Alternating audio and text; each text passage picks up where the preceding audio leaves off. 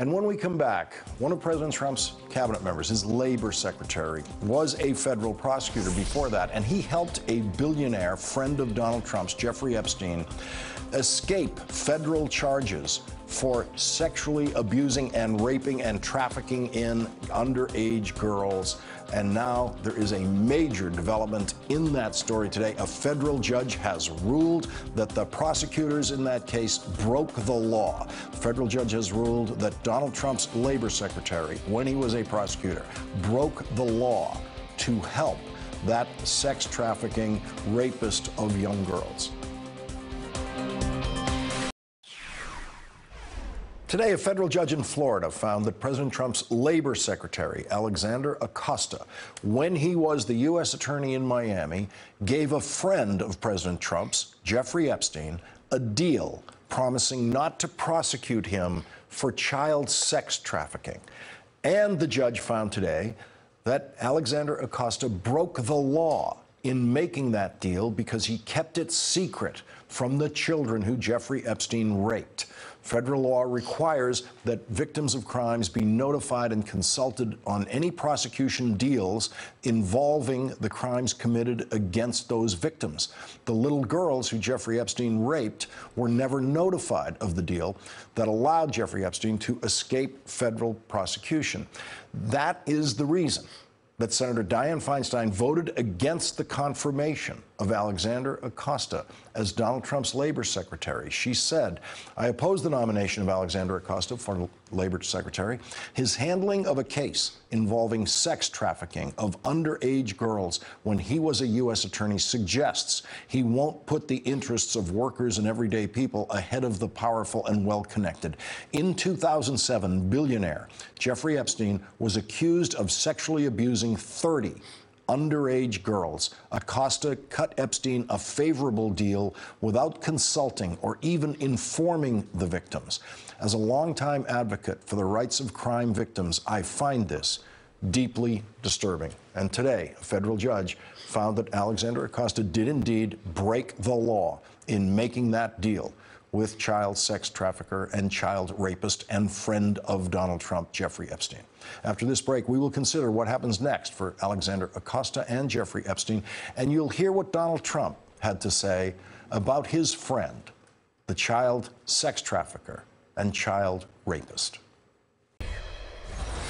At Alexander Acosta's confirmation hearing for Labor Secretary, Senator Tim Kaine entered into the record a Washington Post article that described the deal Alexander Acosta made not to prosecute a billionaire friend of Donald Trump's in a child sex trafficking case. Senator Kaine read the article aloud. Rich and famous men love to hang around with Jeffrey Epstein, a billionaire money manager who loved to party. They visited his mansion in Palm Beach, Florida. They flew on his jet to join him at his private estate on the Caribbean island of Little St. James. They even joked about his taste in younger women. President Trump called Epstein a terrific guy back in 2002, saying that, quote, "He's a lot of fun to be with. It's even said that he likes beautiful women as much as I do, and many of them are on the younger side," close quote. Today, a federal judge ruled that Labor Secretary Alexander Acosta broke the law when he was the U.S. attorney in Miami and signed a deal with Jeffrey Epstein that allowed Epstein to escape federal charges and plead guilty to a minor state charge that carried a sentence of 13 months in the county jail. And during that sentence, Epstein was allowed to spend 6 days a week at his office in Palm Beach, Florida. It is unclear what happens next for Alexander Acosta, who was ruled today to have broken the law when he's a prosecutor, and Jeffrey Epstein, who was the beneficiary of that illegal deal. Joining us now, Marcy Hamilton, one of the country's leading experts on the laws covering sex crimes against children, and Mimi Rocha, former federal prosecutor, is still with us. And Professor Hamilton, I want to get your reaction to the judge's ruling today. This is an extraordinary case that we cannot think of anything like it happening before.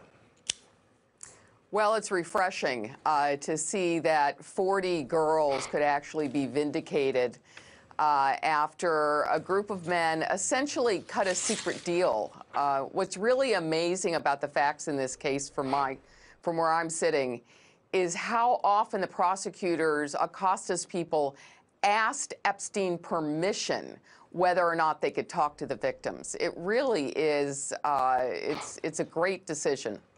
And Mimi, when I got this decision today, in the front it says opinion and order. And so whenever there's an order, I always flip to the back page where the judge's order is going to be.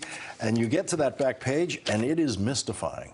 Because when it gets down to the final order, the judge simply says the parties should confer and inform the court within 15 days how they wish to proceed on determining the issue of what remedy, if any, should be applied in view of the violation. It seems like as of today, the judge doesn't know what to do, and he's asking the parties what to do. Yeah, I mean, as you said, I don't think there's a really clear roadmap for this. This is so unusual. This is what the judge found is that they violated the Victim Rights Act, right? That's how they broke the law. And I think the fundamental question here is why, right? So Jeffrey Epstein got a slap on the wrist. That seems pretty clear. Why were they working so hard to keep that information from the victims? Because they didn't want the victims to object. They wanted to sneak this in under the radar. And so the question is, now that you have a judge having found that and said that that's what's happened, shouldn't that agreement that was snuck in under the radar, shouldn't that be voided? And I think that is an option here. I mean, again, we're in uncharted territory, but I think the judge has essentially said in the opinion, one of the remedies that is possible is the voiding of this agreement. And if the agreement is voided, then the prosecution can continue and begin anew. And the people that got immunity under the agreement no longer have immunity. And Professor Hamilton, am I right that there's no statute of limitations for the crimes described here? That's right. For the federal government, since 2002, there is no limit on the statute of limitations. And so this prosecution could go forward. They knew about 40 girls. They have plenty of possible victims to testify. I would be surprised if this doesn't get reopened, although we have the problem that Acosta is in this administration. And what about that, Mimi? I mean, this is obviously something the House of Representatives can bring Acosta in for hearing about this. The Judiciary Committee in the House could do that. How did you reach this deal? Why did you reach this deal?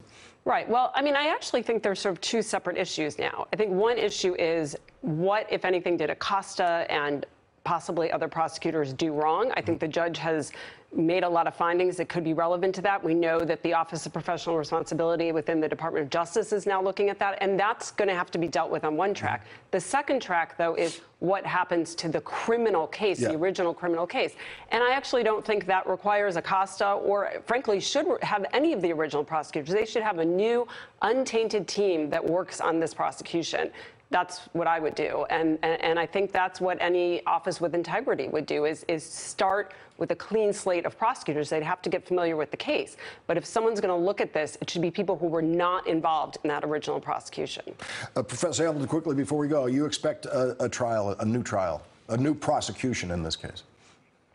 I don't see why not. I think at this point we live in an era of the Me Too era. These women deserve justice. There are so many of them. It's only fair to reopen this and to start over again. Marcy Hamilton and Mimi Rocah, thank you both for joining us tonight. That is tonight's Last Word. The 11th Hour with Brian Williams starts now.